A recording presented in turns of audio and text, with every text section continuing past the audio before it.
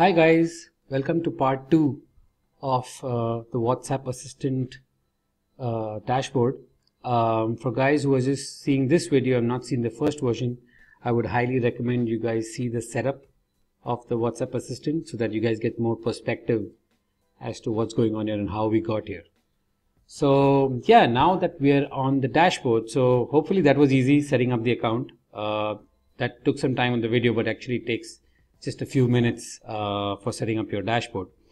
As you can, and as I mentioned, so there's the live chat part where you can click on this button to open the live chat, and this is the mobile version of the same, and you can get to that by scanning this QR code. Automate is again where I told you you have the FAQs, the greeting messages, the away message, and the BRB messages that you can set up. And account and settings is where you can share this link with anybody who wants to message you on your number to invoke your business, and this is where you can set up your number, and otherwise you can just leave it as is. So now I'm just going to click on the button that opens the live chat panel. So this is the customer support panel. Looks a lot similar to how WhatsApp web looks, and so we try to keep the same experience, keep the same sort of philosophy and the chat design close to that, so people still get a flavor of WhatsApp. I'm just going to go ahead and message this number first. So what I'm going to do is I'm just going to go ahead and click this link. It opens up to the standard messaging that comes from WhatsApp. Do you want to send this message to this number?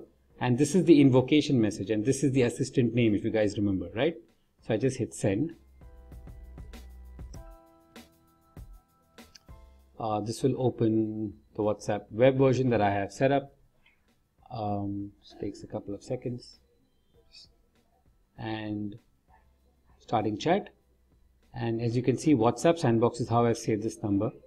And proxy WhatsApp's demo is already pre-filled. So I just need to hit send. And once the message received, you get a welcome message saying now you're chatting with this the assistant name, and then you get the hi there, which is our welcome message. And as you can see, my number has just now prompted up here on the chat. Okay, so I'll walk you through this a little slowly. What we have here is the live chat button, which you can turn on and off if you want to talk to someone. So here's where you chat, but we kept this specifically to if you want to really chat, so just don't want to leave it accidentally on. So when you turn this on, you can type something to the customer, right? And when you turn this off, you can't. So now on WhatsApp, if I ask the business, like where are you located, right? So again, I should ideally get a response. Our address is 101 Main Street, and if you recollect, this is an answer from right here, and this is one of the variations that came up, right? Now one cool thing I wanted to show you was, so now if I turned on live chat, right, and I wanted to message user, but I got a query from the user again saying how can I contact you, right?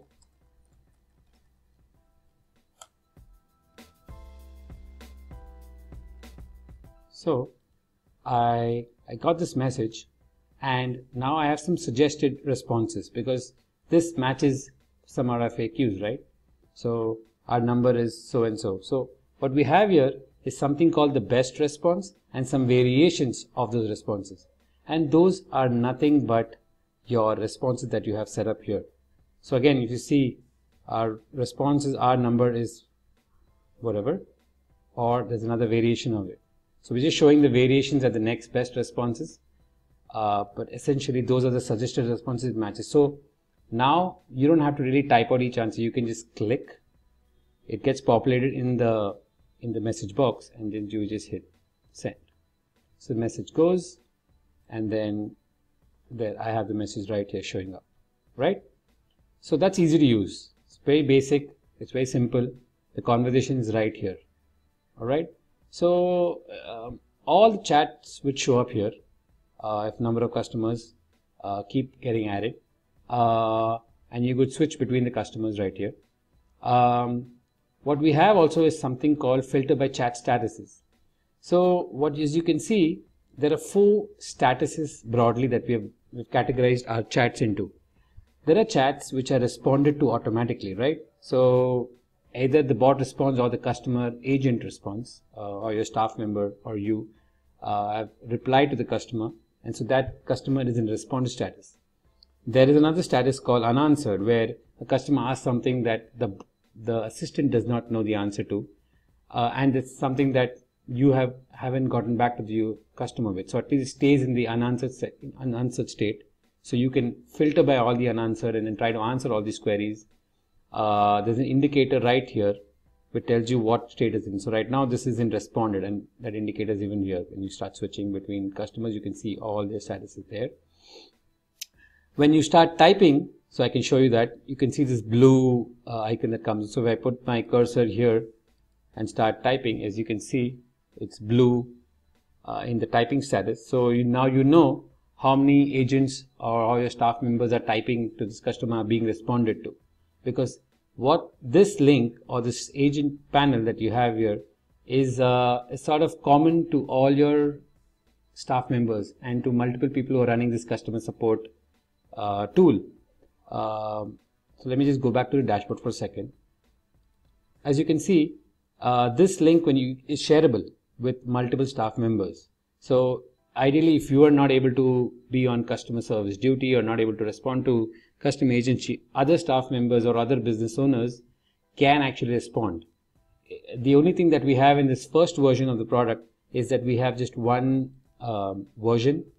That is, there's no separate rooms, or you can say chairs for different agents or staff members, which probably we will be coming out in the next releases next month or so. So that's something that we're working upon. But again, in a very basic way, you can add notes for each customer. So I can add a note for this customer that premium customer or something like has paid or something like that. I can have a note, or you could even say handled by Vinay, right?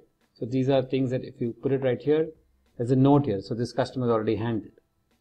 These notes are free form text that so businesses can use in how they want to. You can also change the customer's name here. So you can say this is John Doe, right? But don't worry, you don't lose the number, because here you always have the number of the customer. So you can give a name to the customer if you find out during the conversation, but essentially you can change the name and you have the number here. We have something called tags, which you can add right now, but filtering by tags and actually messaging by tags will come in some future releases. But you can obviously keep adding tags like I said, premium user. You can add a tag here, or let's say pizza, orders pizza, something like that. Could be anything. You could add tags, and all the other customers could also be suggested these tags once they start the conversation with you. Okay, so and there's a chat search here, so you can search for customers. So like again, if I search, now there's only one customer on the list, so it's just going to be our conversation, but you can search from your list of customers. So it's a pretty solid panel that you can have to chat with your customers, to see how their conversations are going. The suggestions part is very interesting and very powerful to use. You can always go back to your dashboard and you can always keep improving your FAQs such that the suggestions keep getting prompted on, and so you don't have to keep typing all your answers or train others to think of answers, while the suggestions will just help.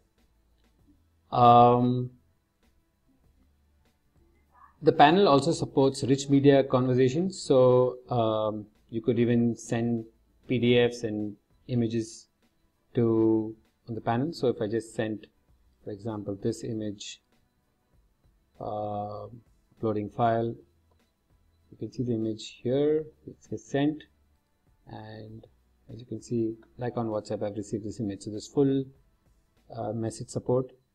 You can have emojis, and we're going to be working on some more functionality in terms of emojis and support across, even in the dashboard on the messaging. So and obviously there's pagination, so you can see all your previous messages, no message loss. The last thing I want to talk to you about was notifying agent in terms of filter statuses, right?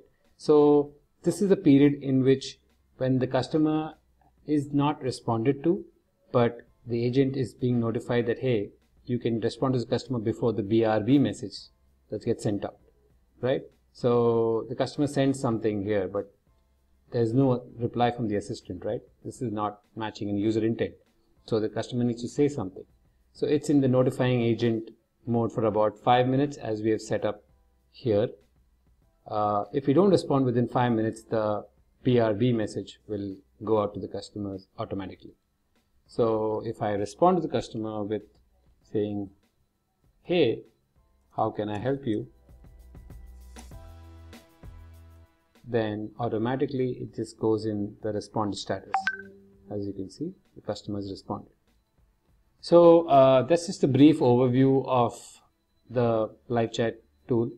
I hope you guys use it, check out all the features, and then you will see that there's a lot more potential to offer, and give us feedback on how you like this tool, what improvements you would like to see, etc. You can catch all your files and media, that's all shared here. So it has full rich media support, and we really hope you like it. Please do use the tool, and it would be great if you guys give us feedback and make this product a success. So thank you all for watching. Do write into us if you have any queries or concerns at devsupport@gupshup.io. You can always find that email address right here. Yeah, and hope you guys have fun using WhatsApp as a channel for business. Thank you.